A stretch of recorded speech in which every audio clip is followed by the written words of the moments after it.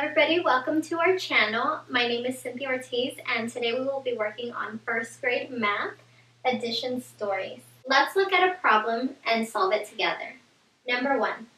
3 dogs are laying on the grass. 2 dogs are running. How many dogs are there in all? Okay, so before I actually get started on this problem, I want to ask myself, what do I already know? So to do this, I'm going to reread my problem and start circling things that I already know. Okay? 3 dogs are laying on the grass. How many dogs are laying on the grass? 3. So I'm going to circle 3 dogs. 2 dogs are running. How many dogs are running? 2. So let's circle 2 dogs. Now I need to know how many dogs are there in all. So what I like to do with my question is underline it. In order to solve this problem, I need to figure out what operation am I going to do. Am I going to add or am I going to subtract? So I have 2 different parts. Let's go ahead and start by writing those 2 different parts here. I'm going to use different colors to help me organize my information. So I have 3 dogs and I have 2 dogs. What will I do with these 2 numbers? Will I add or will I subtract? If you said add, you are correct. How do I know this? My question asks in all. When I see in all, I know that I have to add. So I am going to grab 3 plus 2 and add those up. There's different ways that you can add. You can hold up a fist and say the first number, 3. So let's go ahead and do that, 3. And then count up holding 2 numbers. So 3, 4, 5.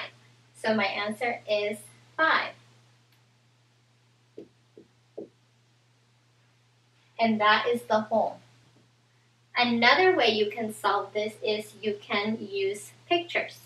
So I have 3 dogs. So I'm just going to draw some circles. And 2 more. So those will be red. And then we just count them in all. So let's go ahead and count just to make sure we're correct. 1, 2, 3, 4, 5. Very good. That is exactly what we got. So let's go ahead and look at another example. We have 4 frogs are swimming in the pond. 2 frogs are sitting on a rock. How many frogs are there in all? So remember, first we have to figure out what we already know. I know that how many frogs are in the pond? 4. So let's go ahead and circle 4 frogs. 2 frogs are sitting on a rock. How many frogs are sitting on a rock? 2. So let's circle that. 2 frogs.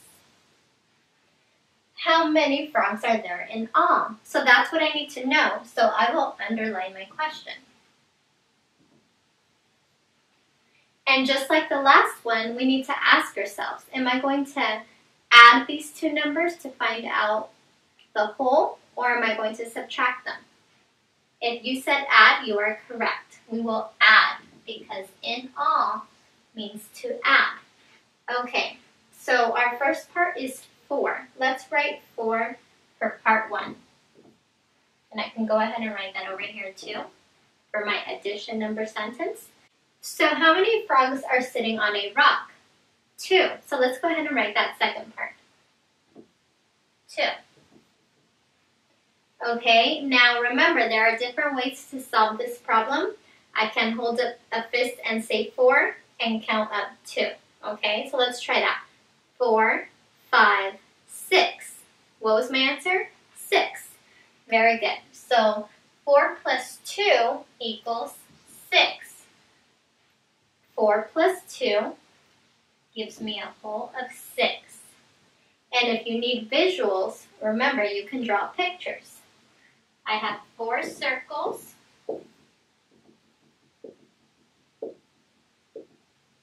Plus 2 more. And let's count them all to make sure that we have a total of 6. 1, 2, 3, 4, 5, 6. Is that what we got? Yes. Good job. Okay, let's try another example. Number 3. 5 friends are eating pizza. 1 friend is eating a hamburger. How many friends are eating in all?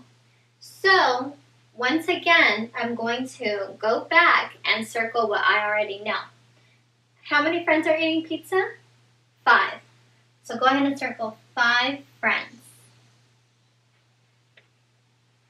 Now, let's see how many friends are eating a hamburger. It says 1 friend is eating a hamburger. So let's go ahead and circle 1 friend, okay? So, I need to find out what am I going to do, add or subtract. When I have part, and bring them together to make a whole, am I adding or subtracting? I am adding. Good. We know that in all means to add, right? Okay, so let's write our first part, which is 5, down in our box, and the second part in our box. I have 5 and 1, so that means I'm going to do 5 plus 1 equals what? So everybody holds up a fist and say 5, and we're going to jump up 1. Ready? 5, 6. So 5 plus 1 is 6. Good. That means that when I have 5 and 1 and bring them together to make a whole, I get a total of 6. Very good. So that wraps up today's lesson on addition stories for first grade. I hope that you found this video very useful. If you liked it, please don't forget to give it a thumbs up and make sure to subscribe for more learning videos. Thank you. Bye.